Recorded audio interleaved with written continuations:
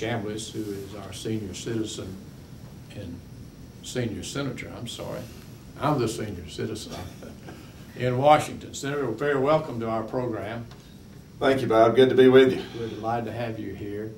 And we have talked, I hope properly explained to you our program and what we're interested in. So I'd like for you, if you would, in the very beginning, to tell us a little bit about yourself and your background.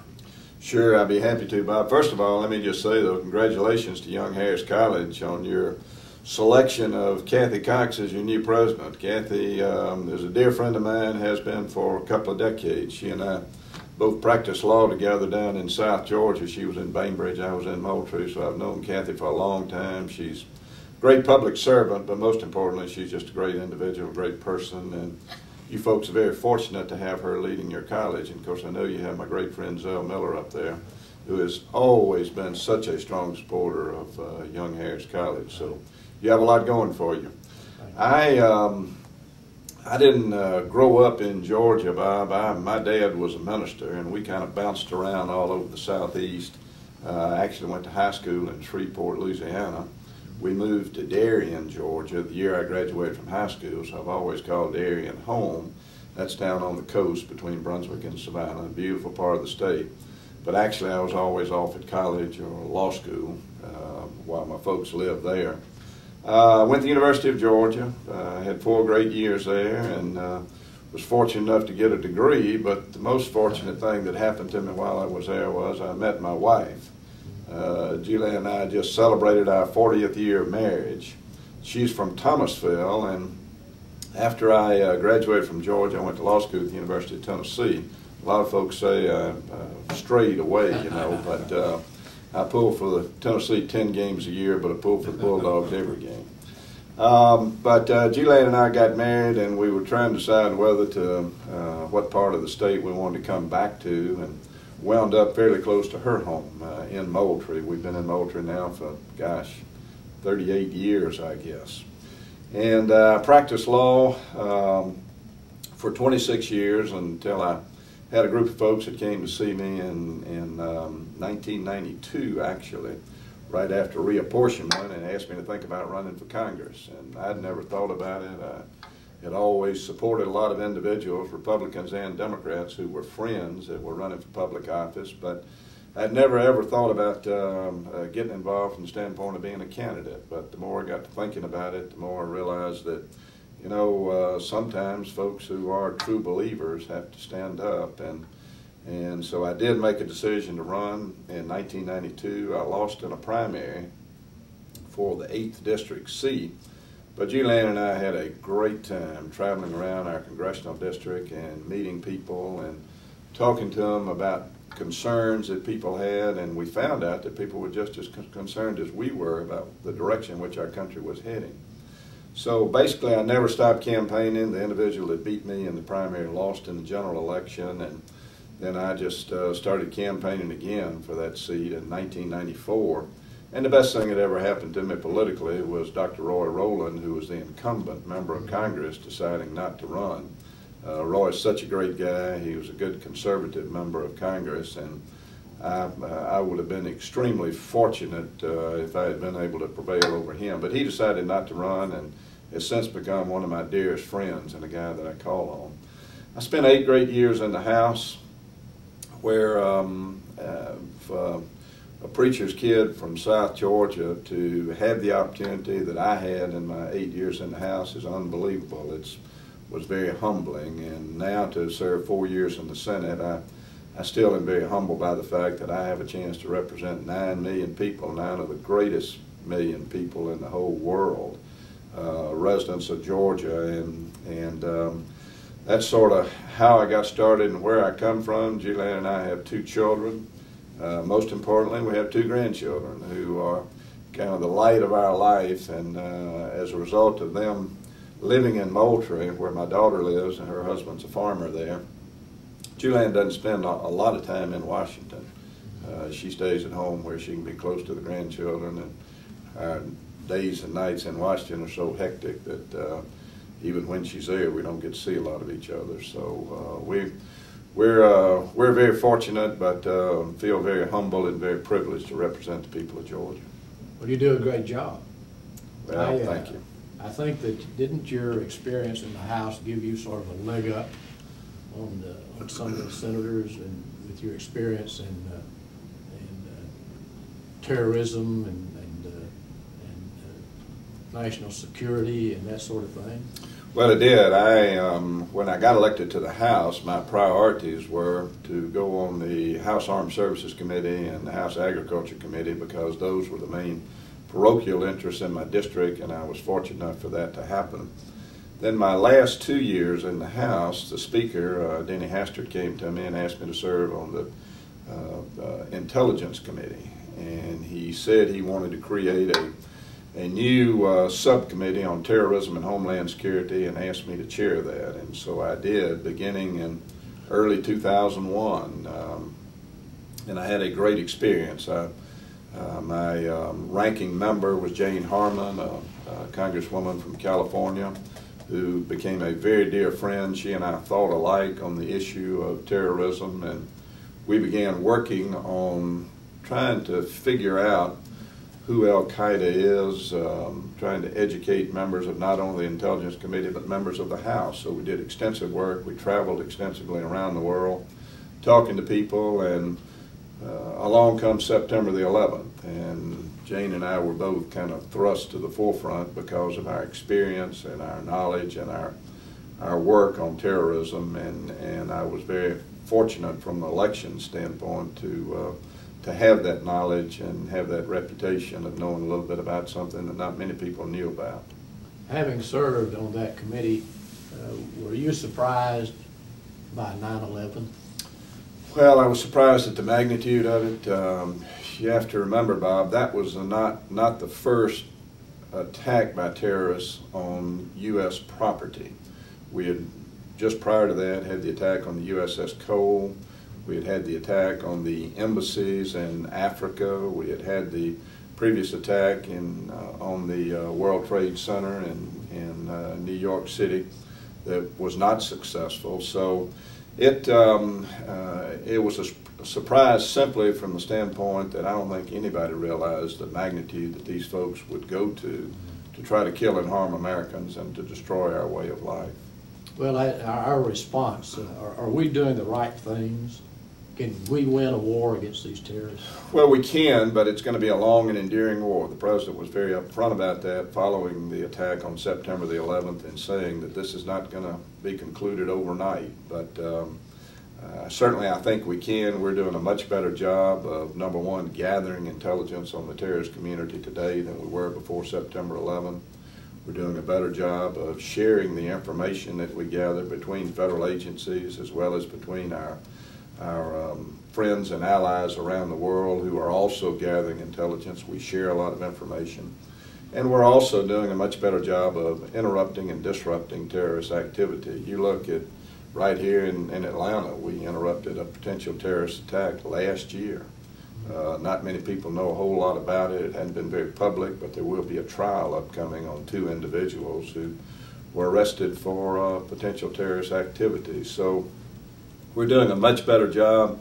Militarily, we are the world's only superpower now, but you're not going to win a war against the terrorists purely from a military standpoint. You've got to have political will of people, and you've also got to have just a very, very strong intelligence gathering operation, and we're doing a much better job today than we did before September 11th. We hear a lot about diplomacy. You think that the United Nations or any similar organization is capable of helping us negotiate settlements or peace with these terrorists? Well, I haven't been a big fan of the United Nations in recent years. I think under the leadership of Kofi Annan, we had an individual there who basically was corrupt. He was taking payoffs. We knew it. And the organization did not do anything about it. I think we had clear indication that Saddam Hussein was carrying out atrocities and genocide against Shia members in Iraq, and we were doing nothing about it. We had resolutions that were passed imposing sanctions on Saddam Hussein. We had resolutions that required him to come forward and tell us about his program of weapons of mass destruction. Those resolutions were never enforced. So I think the United Nations has been rather weak in years past. We've got a new head of the United Nations now, and I think he deserves the benefit of the doubt. I'm willing to give him an opportunity. And I hope, particularly with the situation we have with Iran right now, the ongoing situation in Iraq, situation in North Korea, we've got an opportunity for real leadership to emerge out of the United Nations, but we certainly haven't seen it in recent years, but I'm hopeful that we can see a strong diplomatic effort on the part of the United Nations to help us resolve some of these problems out there. Well, the war, as you know, has many critics, particularly among the Democrats in Congress. You've been over there to the war zone. How are our troops reacting to all this fuss at home? Well, anybody who says that you support the troops but you want to cut off their funding is, the American people are much smarter than they are. You can't support the troops and at the same time say you want to eliminate the funding for this operation. The troops in Iraq see TV Live, they see Fox News, they see CNN, they see Al Jazeera. I get emails regularly from troops in theater in Iraq, and they get really upset when they hear these comments being made on the floor of the Senate or the floor of the House or in news conferences relative to what needs to happen in Iraq and how it needs to happen. I mean, these are professional men and women. First of all, they're very brave men and women wearing the uniform of the United States of America, and they're doing a terrific job.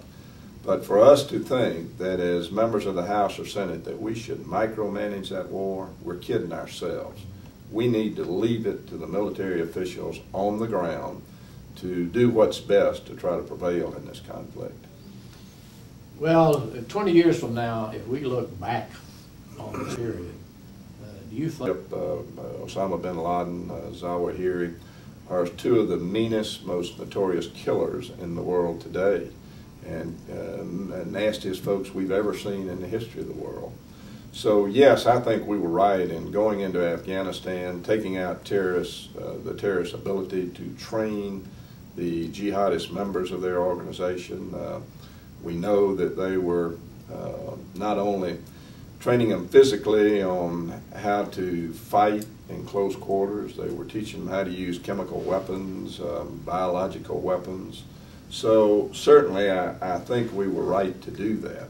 Situation in Iraq will always be questioned. Every country in the world that had an intelligence organization believed the same thing that we did, and that was that Saddam Hussein possessed chemical and biological weapons and that he intended to use those weapons to kill and harm Americans.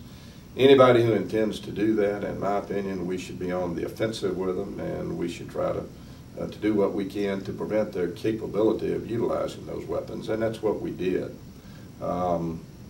We were, because of what we've done in Iraq, you've seen Libya come forward and basically give up their nuclear program. They were in the process of becoming weaponized, but they said, you know, we see what's going on in our neighboring country. We don't want that to happen there. So Gaddafi has given up his nuclear program. We took down Saddam Hussein. We took down his two sons. They were responsible for killing and torturing literally hundreds of thousands of people inside of Iraq. They were paying terrorists in Israel to kill innocent people. So I think it was the right thing to do.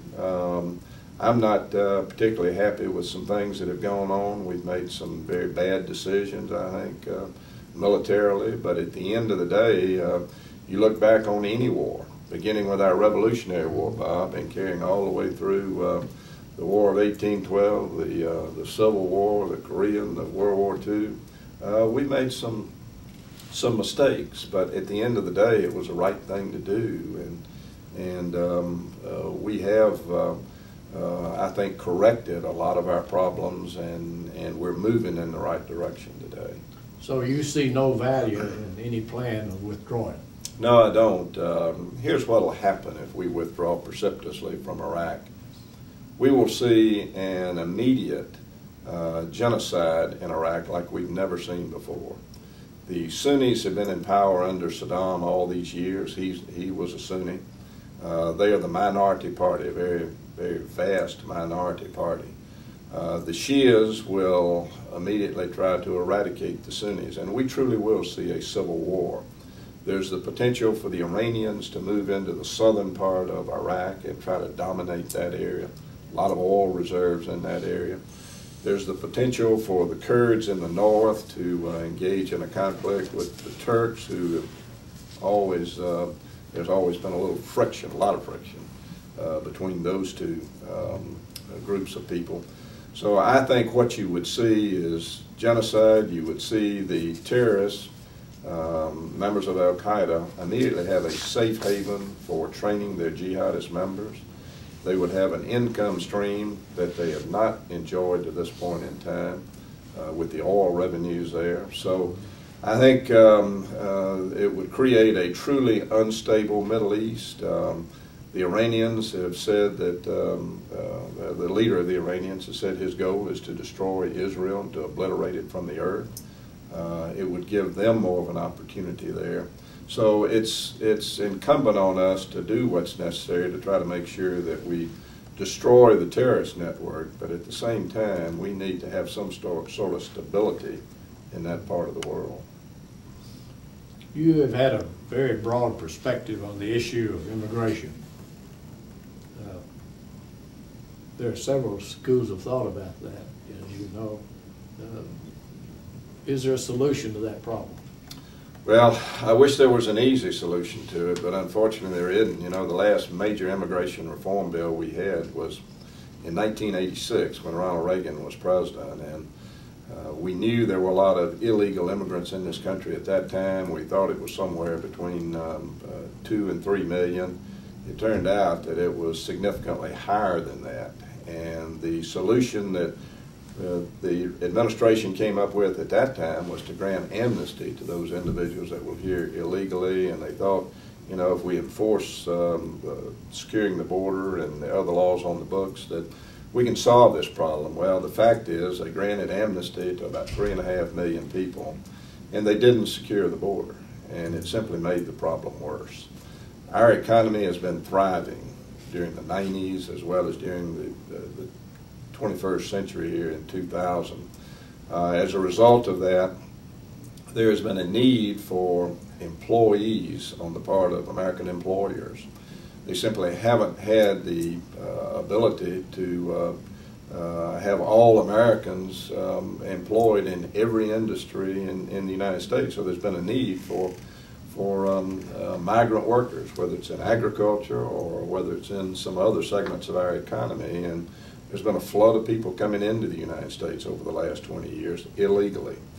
Here, in my opinion, is what we need to do. We've got a kind of 3 pegs to the stool, Bob, relative to immigration. The first thing we've got to do is we got to seal the border. I don't care what we do relative to immigration reform. If we don't seal the border, we've done nothing. So we've got to do that, and we can do that. My colleague, my good friend Johnny Isaacson, had an idea during the last immigration reform bill that unfortunately didn't get put in place of putting a trigger in and putting some objective standards out there to say this is what you need to do, Department of Homeland Security, and when you do this, then we can have kick in a temporary worker program and some other things that are a necessary part of the overall package of immigration reform. We've doubled the size of the Border Patrol. We need to double it again. We have not taken advantage of the technology that's available out there. We need to put more cameras on the border. We need to be flying unmanned aerial vehicles so that we can tell our Border Patrol where the hot spots are, where these folks are coming across, and we can direct the Border Patrol there so that they can stop these individuals. We need to put more beds on the border so that when we catch somebody, instead of releasing them and telling them to show up at a hearing next Tuesday, we can actually incarcerate them and hold them, because we all know none of them are going to show up for a hearing, but we don't have the beds to house these people. We actually stopped about 1.5 million individuals coming across the border last year. Unfortunately, another 400,000 got across that we didn't stop. But we can seal that border. The second thing we've got to do is we've got to create a temporary worker program, whether it's in agriculture where they may stay here for 90 days, 120 or 180 days, or whether it's in the hotel industry or in the chicken processing facilities or the carpet mills, construction or whatever. They may need to stay here for longer periods. It may be 12 months, maybe 24 months, whatever the period is. But it's important that they be temporary, that we know who they are, that we give them a biometric card that identifies who they are and has some facets about their life on that card, so that when they walk in and sit across the table from you and want a job, and you say, well, show me your birth certificate that says you're a U.S. citizen, or show me your biometric card, you can take their card, swipe it through a machine, and you'll know that they're exactly who they say they are and that they're here for the right reason. The third part of the issue that we've got to come to grips with is, what do we do with these 5, 10, 15 million, whatever the number is, people who are here illegally? Bob, I think the worst thing we could do is to grant those people who came to this country illegally a pathway to the most prized possession in the world today, which is American citizenship. I feel very strongly about that. And I am not going to support any kind of immigration reform bill that allows these people who are here illegally to step in line ahead of those individuals who have worked hard to become an American citizen. We're a country founded on immigrants and by immigrants, and we will always have somewhat of an open door policy. But open door means you come here the right way, then we're going to treat you right. But you come here the wrong way, and you're simply going to have to pay a penalty, which means you're going to have to go back to where you came from if you want to become a citizen and begin your process just like the current law says you have to. It's a very, very complex issue, and there's no simple solution to it, but I do think that we're going to have another bill on the floor of the Senate probably sometime this summer, and it'll be an interesting process for your students to follow as we go through that this year. Right, good. Well, speaking of agriculture, you've been chairman and now you're ranking member. There was an item in the paper the other day that says that we are now importing more food than we export. Should we be concerned about that? Sure we should. Bob, today, oil drives the economy of this country. We import 62% of the petroleum needed in this country today. We can never afford to get in that position when it comes to food. You know, our farmers are not only the salt of the earth people in this country, but they're the individuals that produce the highest quality and the most abundant food supply of anybody in the world. We have a very safe food supply in this country today. And it's important that we maintain that supply and the safety of that food supply. We get criticized as members of the ag community from time to time when we write a farm bill and we give these payments to farmers. A lot of people call them subsidies. I never call them a subsidy. I always refer to government payments as an investment by the United States in agriculture, because that's exactly what it is. As a result of government payments going to farmers, the food that Americans buy in the grocery store every day costs them less out of every dollar earned than any other industrialized country in the world. And if we're going to have that forever and ever, then we've got to have farm programs. They need to be reasonable, they need to be fair. We need to make sure that when times are good, prices are good, yields are good, that there's very little in the way of payments going to farmers. But when times are tough and we have droughts or when prices are extremely low in the world market, we need to make sure that we extend a helping hand to the agriculture community, not to guarantee them a profit, but to hopefully let them go for another year in hopes that prices will get better. I tell you, our farmers in this country are the most optimistic men and women that we have. They always think next year is going to be better, and we always hope it is. But I'm very proud of my relationship to the agriculture community. I enjoyed, obviously, my 2 years as chairman, and now I'm enjoying being the ranking member as we move into the Farm Bill, because we will be a major player in crafting policy that is going to affect farmers and ranchers, not just in Georgia, but all across America for the next 5 years. And this will be my 3rd Farm Bill. I don't know a farmer in America that wouldn't rather get every dime of their income from the marketplace. And we're going to strive to craft a Farm Bill that will allow that to happen, but in the tough times to also extend that helping hand to agriculture. Do you think global warming will have an effect on farms and agriculture? Well, certainly it's going to have an effect on this country, and thereby it will have some effect on agriculture. I went to Greenland last summer, and I was there in August, so it was not the coldest time of the year. But there's something going on there. There was a lot of melting. Now, I can't tell you whether there was more ice being frozen on the back end of this than there was melting on the front end. But I did have an opportunity to talk with scientists, individuals from America as well as from around Europe, who had been working in Greenland for 25 years or more. And the consensus there was that there is something happening, but they could not tell us whether the melting that's going on is caused by nature itself, because this whole area melted on its own 4,000 years ago, or whether it's attributable to mankind and some of the things that we're doing. The real answer probably is it's part of both, and we've got an opportunity now to do something about it. I think we need to be careful. We do not need to do anything drastic that will destroy the economy of this country, but we need to take a look at it and figure out over the long term how we can make sure that we don't destroy the environment in this country, and we can do that, and farmers will play a key role in that. Well, you are following in the footsteps of 2 great Georgia senators, Russell and Nunn, as a member of the Armed Services Committee.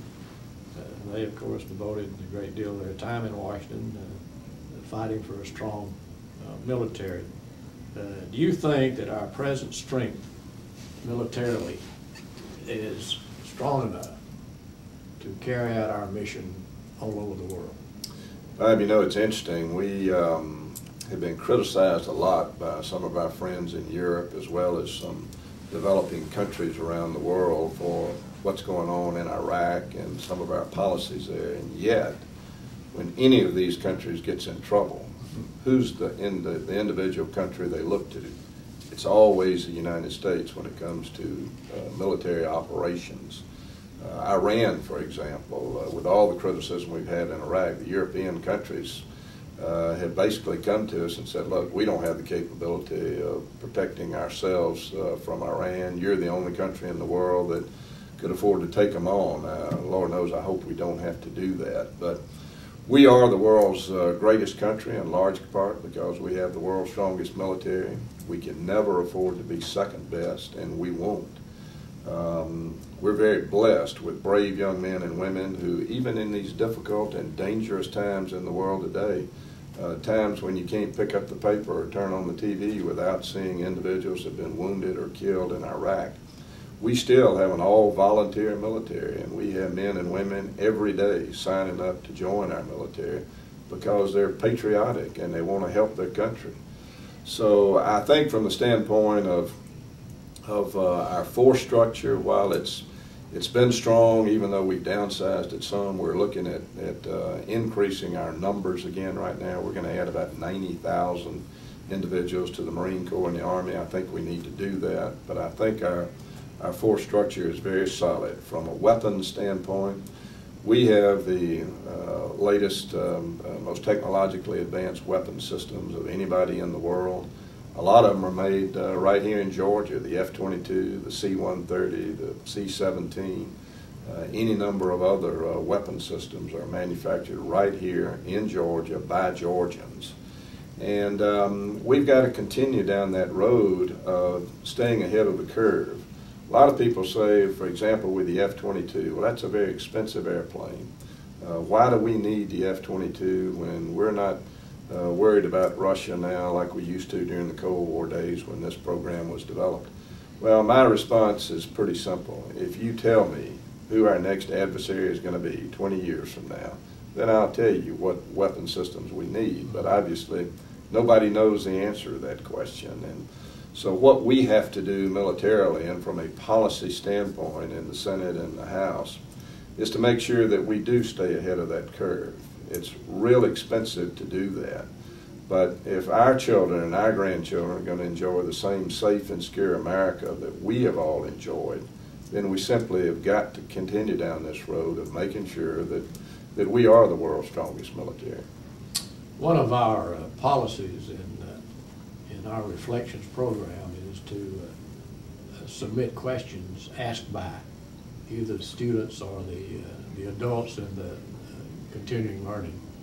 And naturally, the adults are interested in Social Security.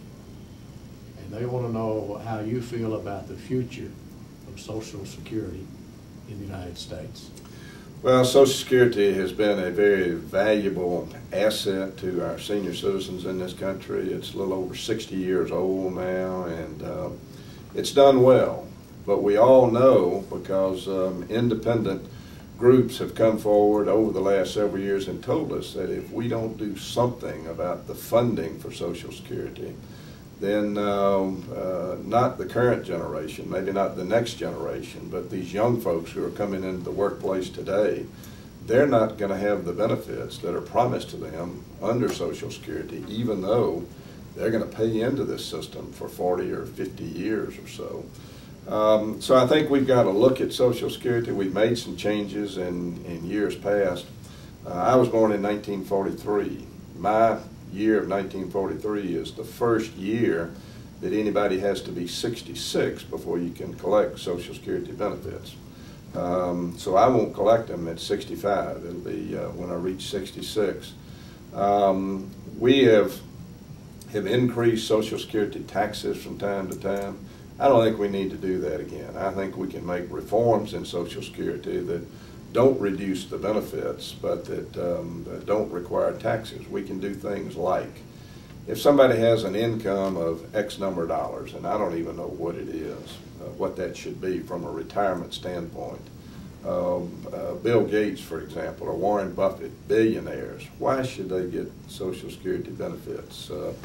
We can means test Social Security and save an awful lot of money.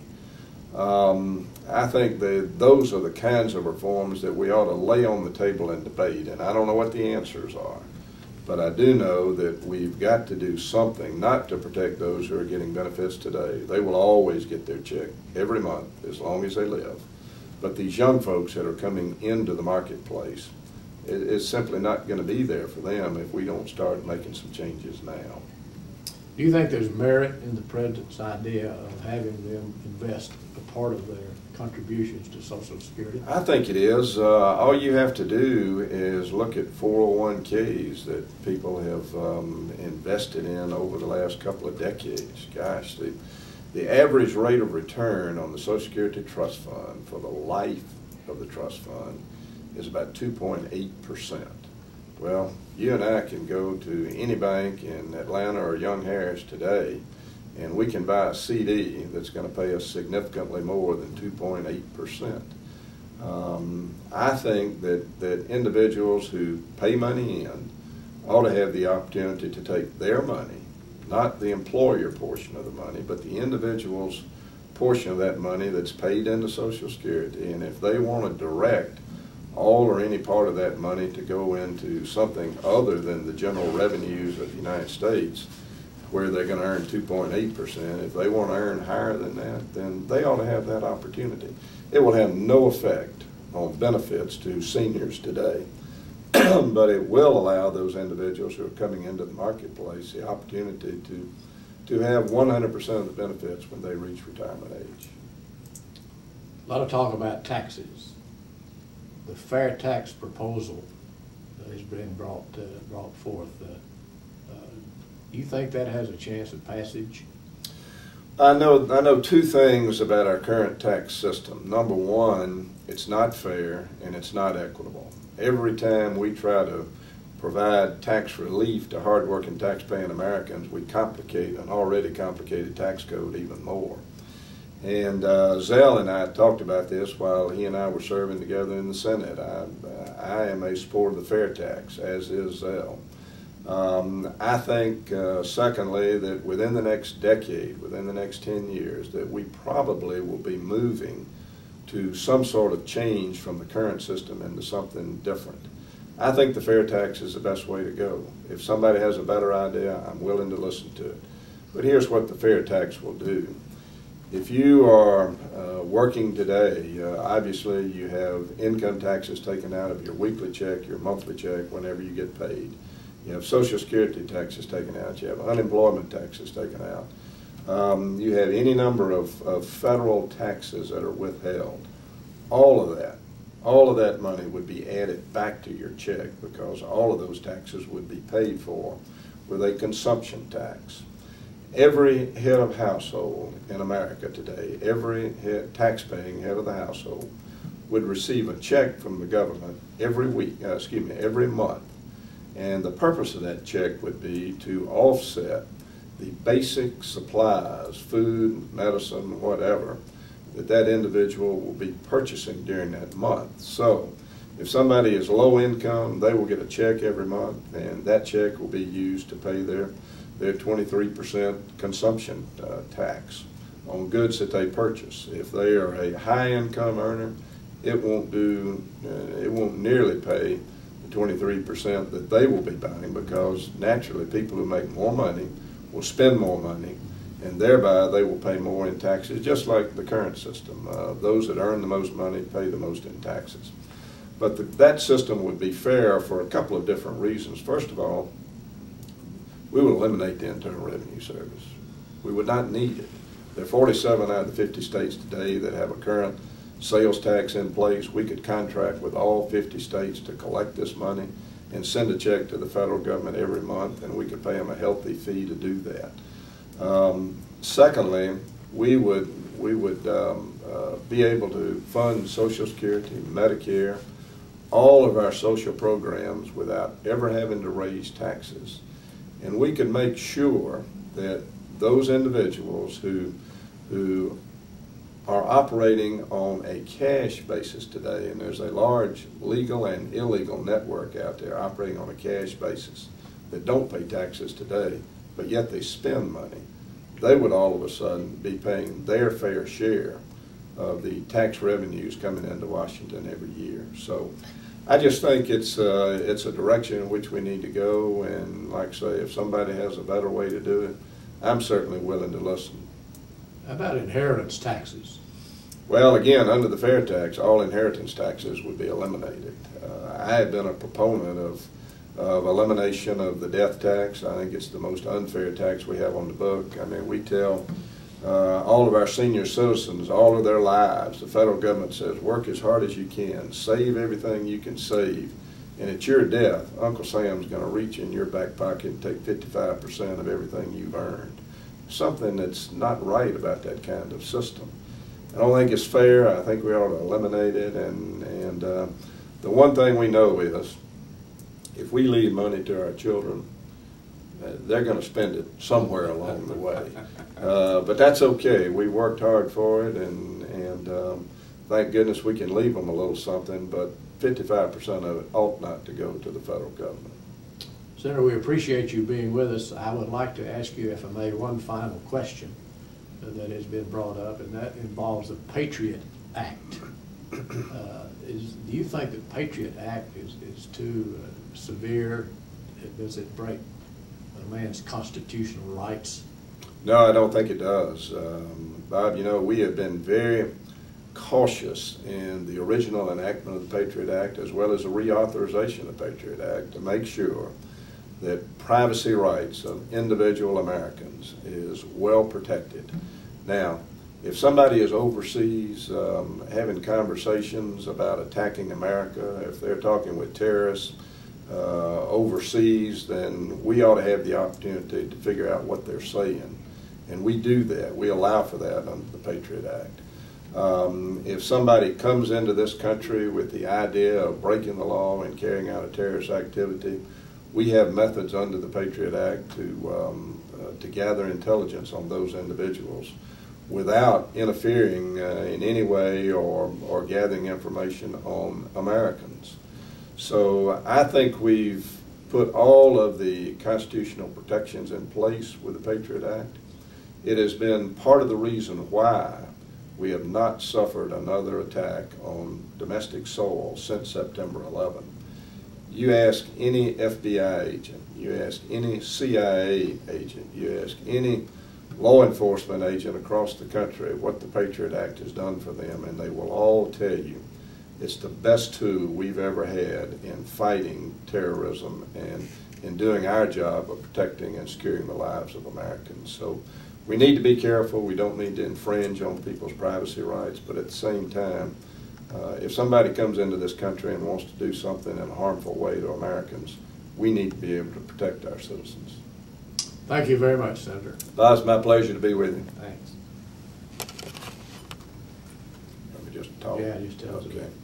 George Busbee was a dear friend of mine basically all of my adult life in Georgia. In 1969, I moved to Moultrie to practice law, and Albany and Moultrie are very close to each other. I practiced in the Daugherty Superior Court from time to time. Governor Busbee practiced in Colquitt Superior Court from time to time, and we would run into each other, so I got to know him well because there weren't all that many lawyers in South Georgia at that time, and we pretty well all knew each other. I knew George as a very dedicated public servant. He's a guy for whom I had a great amount of admiration because he stood up for what his constituents thought and for what he thought was best for them. I'll never forget his vote in the legislature when the situation occurred during the election between Lester Maddox and Ellis Arnold and Bo Calloway. George Busbee did the right thing for his constituents, and that was an act of bravery on his part, but it was an act of strong principle, and that's the kind of individual that George Busbee was. I remember his campaign slogan, "I'm a workhorse, not a show horse," and that was very true about George. He did a great job in the Georgia legislature.